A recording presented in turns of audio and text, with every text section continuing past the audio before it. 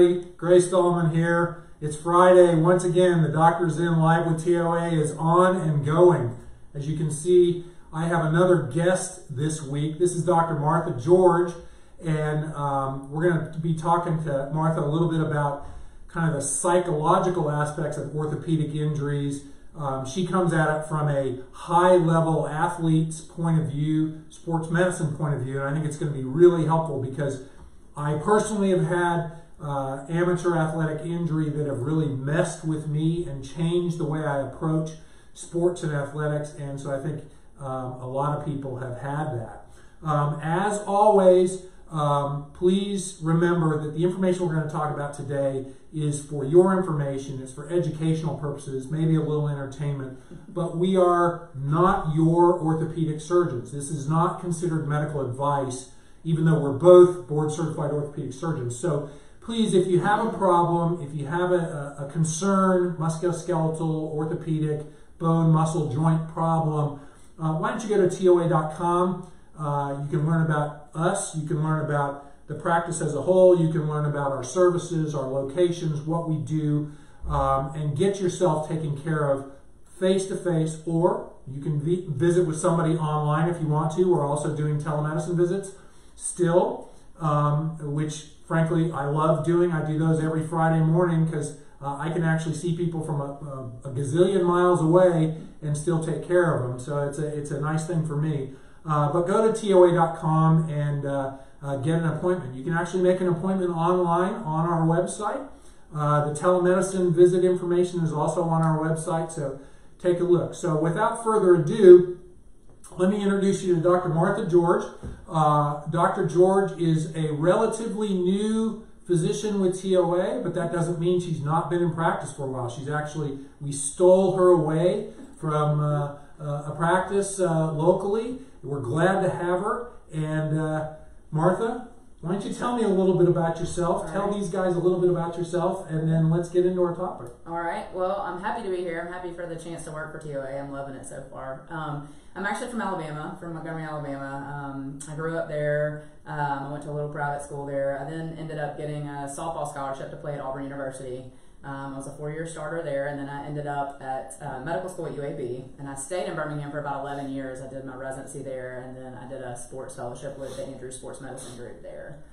After that, I took a job in Alabama for a little bit, and then came to Tennessee, and then, like you said, kind of got stolen over to the TOA side, which I'm happy for. I haven't done a whole lot of competitive sports since I left playing softball in college, but I do like to, I ride horses. I have a Peloton. I love getting on that. I'm very competitive, just by nature, so it still comes pretty natural to me. So your Peloton experience must be a little scary sometimes. So I love if it. you're that competitive, so obviously D1 level athlete. You told me you were a pitcher to start, and then you had an injury. Yes. And things changed in your sports life, right? Yes, yeah. very much so. And I think that segues well into our topic today, which, again, we wanted to talk a little bit about the psychological aspects of sports injuries. And we can branch that out to just orthopedic injuries in general, because general people who are not athletes do have emotional effects of their injuries and lifestyle changes, just like athletes do. It's just, I think athletes have a little bit more critical, it's a bigger swing in many cases. Yes. So give me your thoughts about how important the whole psychological side of things to a musculoskeletal or orthopedic injury is for folks. It's huge. People don't really think about the mental aspects of things, but I would say it's a good 70%, if not more, of the recovery phase for an injury, no matter who you are. I always tell my patients, okay, so this is the injury you have, this is the recovery. You may think, oh, okay, that's doable right now, but it never really hits you until you're in the middle of that recovery. And then you're like, oh my gosh, why did I do this? And then there's usually that time frame where it just kind of, everything takes a turn and everything's getting better and you're happy that you got it fixed, or you did what you needed to do to get back out there. But that especially when the recovery is prolonged, that mental aspect of getting over that is just huge. So what's some of the advice that you give folks to try to help them make it through? And everything from just the decision of surgery or treatment to recovery, and then also the bigger picture for the more active folk. How do you get back to your lifestyle after all that block of time you've kind of lost? What are some advice that you work with people on their kind of mental side of things? Right. Well, so when they come in with an injury and we're trying to decide, there's some injuries where you have this injury, you absolutely need that. You have to get it fixed. There's no real choice. But there's others where we try conservative and maybe that doesn't work and they're thinking, gosh, I want to have this fixed. I know I'll get better. I just don't want to take that time out of my life. And what you have to understand is I walk them through that and I say, okay, well, let's continue down this road you're going. You get 3 months, 6 months down from now you really have to have it fixed. And now we're going a whole nother 3 to 6 months. So you have to think about it in a daily, aspect of your life. Okay, so if I take this time now, I can get better and I'll be back to myself, 3 to 6 months down the road instead of waiting it out and trying to hope that it goes away and then starting back over all, again. Yeah, my practice and talking with some of the other folks that have been on this show, if you will, we've always talked about, it takes time to get over an injury or a particular surgery, and in many cases, it can take a year to get to your new normal. And people have to be not only prepared for treatment being hard and dedicated, you have to be dedicated to it, but also I think people have to be aware that it's not an instant fix. And so if you're already kind of down and out emotionally because you've lost your lifestyle, I can only imagine what it's like to lost my lifestyle, plus you mean it's going to be a year, doctor? And so to your point, delaying or waiting, hoping that it will go away, it can just make it an even longer process. Right. So when people are really discouraged, when people are having trouble, what do you want them to do? I just want to take it a day at a time, and that's really big in athletes. So we as athletes, we're very competitive. We're that go. I want to get back. I want to do this. I want to do this. But a lot of times, and this is one place where you have to step back and not look at the big picture. Let's take it, one day at a time, 1 week at a time. What's my goal for this day? What's my goal for this week? Because if you get the big picture in mind and you look at that 6-month process from an ACL recovery or 9 months or whatever it is, or even sometimes a year, you get overwhelmed. And so the best way to do it is to say, okay, this week, this is what your goal is. This is where we're getting. If you reach that goal, great. If not, we're still working on it. But this is your goal for today. This is your goal for this week. This is your goal for this month. Not, this is my goal for 6 months from now. So if you just take it as a step-by-step process, people they can handle that a lot better. They can understand that a lot better, and it makes for a better recovery. So before we came on the air, you were telling me a little bit about your softball history. Tell me about your injury a little bit, if you care to, and kind of what happened there. Because I know there were definitely some changes in your pathway after you started having trouble, right? Yes, it did. So when I was a junior in high school, I dove back into third base and collided with the third baseman. Knee immediately swelled up, significant pain, trouble weight bearing, all the things you think, oh gosh, is this ACL, something like that. Ended up getting diagnosed with something different. However, it was my plant leg as a pitcher, and so I never really felt like I was stable when I came back to pitching. I did finish out pitching in high school. I was still recruited as a pitcher, but I ultimately changed pathways, and that's the good thing about being a utility player is I was able to do something else. So I played short and third in college, and ultimately let me hit, which was great because I loved hitting. So if I'd have been a pitcher, I wouldn't have gotten to hit, most likely. Most pitchers don't. So in all actuality, it became a positive thing for me. I still look back and say, gosh, I wish I had been able to progress as a pitcher because I feel like I would have done great. But at the same time, there was a positive aspect to it. But it was definitely a mental thing as well. When you get told about baseball and softball are the ones that I use because when I was coming up, everybody's like, well, baseball and softball are 75, 80, 90% mental, and the rest, the little bit left, is your actual athletic ability. And that is so incredibly true. It may be, more 60-40, 70-30, but it's definitely a huge part of it. And if I could go back and play softball in college with the mentality I have now from what I've learned, it would be a whole different ballgame, for sure. But it sounds like because of your experience, you're actually a different and probably a more well-rounded person, particularly being a sports medicine type of doctor, than you would have been had you'd been completely durable. Correct. Yeah. Most likely. And I think it's good for me with my patients because I've been there. I've done that. I know what it's like to rehab. I know what it's like to come back. and still have that fear of re-injury, or that not necessarily the mental capacity to return to play when I should have had it. And that's huge. When you look at injuries in athletes, we've done some research in that, the psychological effects, that readiness to return to play, the psychological readiness, and then the fear of re-injury is huge into whether they make it back to pre-injury level. And there's a lot of injuries like slap lesions, the labral lesions in the shoulders, and ACLs, where there's a good number of people who won't make it back to their pre-injury level. And I think a large majority of that is here. And is that also true in just the average person? Yes. I would imagine it seems to be those types of studies are really looking at the elite athlete level, Mm-hmm. which there's a fine difference between how they feel and their performance, big broader level of performance in the average amateur athlete, and a much broader swing of performance in the average person. But Right. that doesn't mean that the average person can't feel that loss, right? Right, correct, 100%. Because they have, I get women all the time who have kids, and I can't pick up my kid. I can't do what I need to do throughout the day, and that's so debilitating to them. And I get that. Also, being a mother, that's hard, not being able to do the things that you want to do outside of just your job. And we can type on a keyboard, we can do things like that. But actually, the day-to-day activities that make you who you are tough sometimes when you're battling an injury or recovering from surgery. Yeah, I would imagine that the loss Mm-hmm. of what your well-being is, what your personal view of yourself, Correct. where you should be, where you want to be, it can be really hard for people. I mean, as I was telling you before, I used to do a lot of triathlon and tore a ligament in my foot, and that was the downhill spiral of going from lots of activity to essentially zero activity for years for me, and it really did mess with me. I mean, I used to love riding my bike, and during that period of time, I didn't want to look at my bike. Right. I found my love for my bike again. Unfortunately, now I'm 59, so my body doesn't work like it used to. Right. But that sense of loss, I see a lot of patients.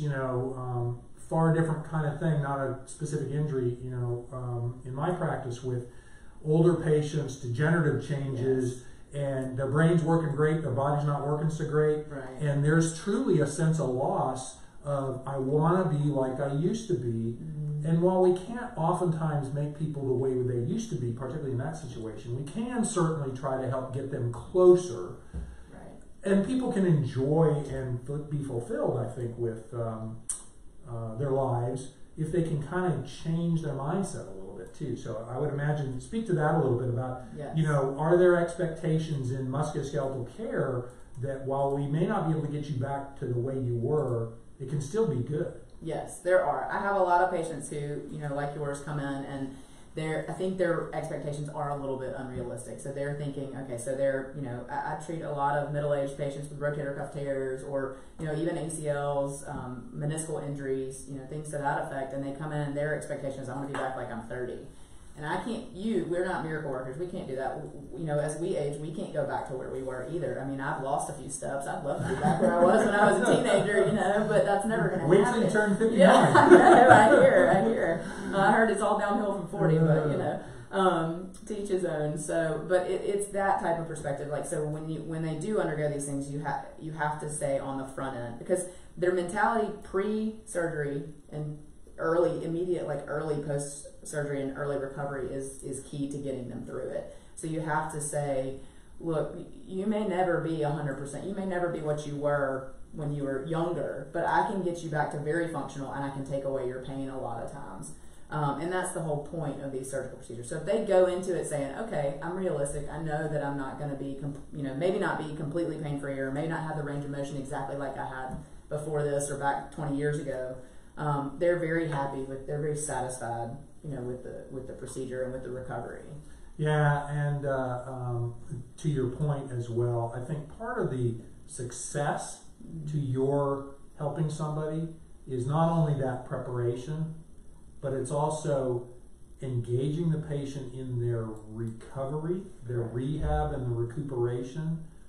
Because if you don't do the work, you're not going to get where you need to be no matter what, right? Right. And particularly with you, knees and shoulders, right? They're kind of picky joints, yes, and there's not a lot of room. If you're off a little bit, you feel off a lot. Yes. And so the rehab is actually really probably the most important. A good operation, but the rehab is really the key to the best outcome. Is that right? Yes, I tell them that every single time we do something. I say, I do my part. That's a small amount.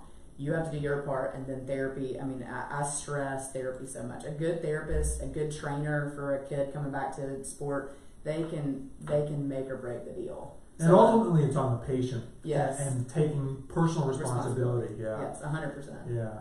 So you mentioned kids. Do you take care of any teens, kids, young people in your current practice? I do. I see a lot. I don't have a physical team myself. We're working on that. But I do take care of a lot of athletes, a lot of high school kids, a lot of college kids, and they're the biggest group that you really have to work on the mentality of things, because they're not, a lot of them are not as mature. They haven't lived, they haven't experienced. They're only living in their world right now, and their world can be football, baseball, softball, and it is, and that's great because it teaches a lot of good things. Mm-hmm. But they also have to realize that, okay, this injury today is not going to make or break me as a person, as a human. And it's also something that I can get over. And if I take the right steps, if I do it correctly, if I work hard, if I take it one day at a time, one step at a time, if I don't get overwhelmed, then it's something that I can definitely manage and I can overcome. And it certainly seems in this day and age, with certain sports, football in particular, I can see basketball probably, baseball probably, the pro sports. Right. That there's an increasing kind of feeling that, oh my God, I have an opportunity to be a professional athlete. Yes. And kids need to understand that there aren't very many NFL football players. There aren't very many basketball players. There are more baseball players, but there's a lot of baseball players who never make it to the major leagues or even the major minor leagues. Right. So it's a little bit of perspective, I think, in those kids, right? Yes, very much so. I mean, first and foremost, you need to get you back to being a person you want to be, and if we can get you to that level, we're going to do everything we can to try. Yes, and we really have to focus on self-esteem. When you have an injury, especially as an elite athlete, the self-esteem drops because they're like, well, this is what defined me. Now I can't do it, and will I ever be able to do it again? And like I said, going at them on that level and getting to that first, and then fixing the injury, fixing the problem along the way, tackling both of those is really beneficial at getting them back to everything they want to do. With the explosion of girls and young women's organized sports, team sports, yes, and recognition of such, and also our recognition that men, male, female bodies are different, yes, and there's different injury patterns and stuff like that. Have you seen a change, because you've been around now for a while, have you seen a change in, it used to be all boys, sports injuries, a change in the injuries, particularly sports, male to female? I see a lot of both, actually. There's a lot of overhead sports, like there's volleyball for girls, and there is volleyball for boys, but you just don't see as many as you do in females. And so they can get the same overhead injuries like baseball players because they're constantly, doing that overhead motion and it high forces. And so I see a lot of shoulder injuries in volleyball players. I still see a lot of shoulder injuries in softball players as well, especially if they're throwing a lot, catchers, things like that, outfielders. And then there is obviously, and most people know this in the sports world, but there's a higher risk of injury of ACL for females. And there's a lot of things that I have a TOA tips video that's coming out about that, or I think it already came out, about the differences in females versus males for that aspect of what we have to do as females to try to be preventative there. Things like neuromuscular training, really working on the hamstrings, learning how to land your jumps, balance, things like that men have a little bit easier than women do, and so we have to work a little bit harder. And it's easier for a couple reasons, I think, right? One, their anatomy is a little bit different, yes, so they baseline are less at risk. Yes. They have different muscle strength and different tone. Correct. But they've also been the focus. Correct. And women, young girls, women, are now coming into their own. Unfortunately, it's been this long. I'm 59, and it should be a lot long past. But we see a lot more girls playing sports, a lot yes, more high-level girls playing high-level sports, yes, high school, college, and now professional women's leagues and stuff like that. Heck, the women's soccer team is one of our winningest teams yes, internationally ever. They are. We unfortunately we've not really recognized that, and so it really is important to remember that girls and boys are different. And we can't train them the same, we can't work them the same, but boy, they can be as good or better than each other in their athletic endeavors, right? Yes, very much so. Yeah, the sports that women have now it's pretty amazing what we can do, what they can do. Well, hopefully, yeah. I'm not don't again, once you turn 59. But that's awesome. That's a great topic to start off with. I think it certainly applies to general population as well. Where I did my residency, the head of the sports medicine division who came to Vanderbilt when I was on that rotation made it a point to say everybody is treated like an athlete. Some people are just higher level athletes than others, and so he really brought the same type of data and treatment to average Joe or Josephine that he did to the college level ball players and the professionals, and it made a difference. Yes. And I think so we're actively treating people all the time more equally than we used to. Yes, and then if you, even as a sports, fellowship trained physician, if you don't go to somewhere that is pretty special where you just get athletes, you just get, under this certain age population, you're going to see the general population of people that have injuries that are similar to your athletes. So you're going to need to be able to address those in both populations and to be able to speak to them in different languages that ultimately get you the same end result. I have a lady who had an ACL tear. She had an ACL tear, I think like maybe 2-3 years ago, and it was fixed. And then she was like, when she came in, she's like, I just know I did it. I know I did it again. I was like, okay, well, let's just calm down. Let's get the MRI. You're really guarded. It's hard for me to really tell on exam, so let's get it. And of course, she had done it. She's like, and she just started bawling. She was like, it's just so hard. It's just so long. It's just, the recovery is just so tough. And I was like, okay, I get it. I've never been in that situation. I've never had my ACL reconstructed, but I'm here with you. Let's walk through this. Let's take it one day at a time, and we will get you back to doing everything you want to do. And that just comforted her. I think that's a great mantra. One day at a time. It can be overwhelming for anybody going through any of this stuff. Yes. To look at the big picture, as you said, and take it as a whole. And so one day at a time, 1 week at a time, take the small wins. Our marathon, not a sprint mentality is really what we need to be thinking about in the recovery. So I think that applies everywhere. Yes, 100%, just in life in general. Wait till you're 59. That should be the title of this episode. I'm super excited to get there. You're making it look so appealing. Hey, I'll tell you, 59 has been great. Any last thoughts? Anything you'd like to mention? Anything that you're particularly interested in as far as in your professional career, your personal career, and personal life, anything like that? No, I just, I think the mantra of take it one day at a time applies to all of us. Having changed to a new practice, I'm somewhat starting over again, so it's tough for me. I'm a very impatient person, and so I'm like, gotta do this, we gotta get going, and I have to take a step back, and it's one day at a time. And I think that's just such a great mentality to have, because if you do that, you can overcome anything. And where are you seeing patients? Which offices? I'm in the Lebanon office as well as the Mount Juliet office. Okay.